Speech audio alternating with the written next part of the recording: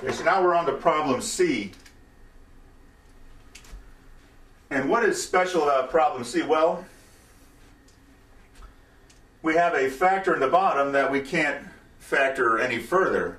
Does that matter? Not at all. So here we're going to just go, I'll give myself a little space, and we'll say this is the same as, now we need an x squared. We've got plenty of terms down here to give us our x squared, right? So this is going to be the same as a over x plus b over x squared plus 1.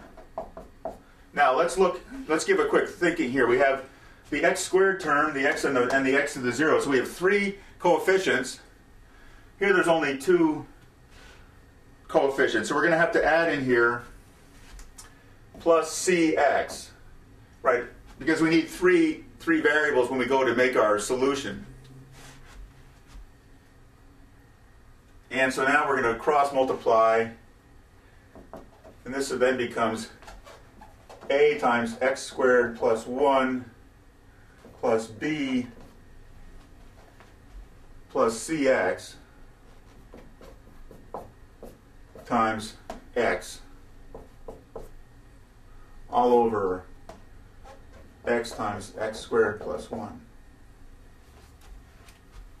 So now we can just create our three equations. So we have, first of all, the x squared. So let's expand this. So this gives us then ax squared plus a plus bx plus cx squared.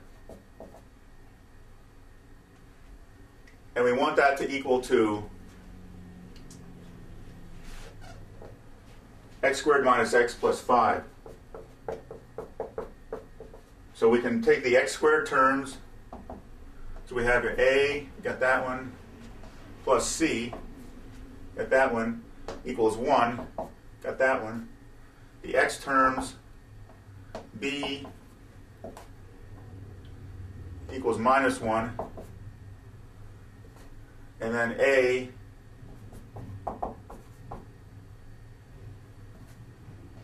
equals 5. So now, is there a solution here where this is true? B is minus 1, a is 5. The c is 1 minus a, which is going to be 1 minus 5, is minus 4.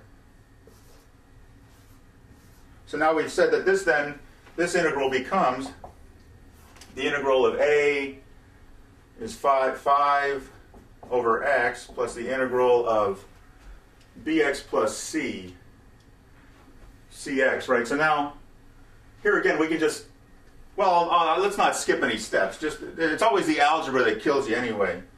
B plus cx. B is minus 1, so minus 1.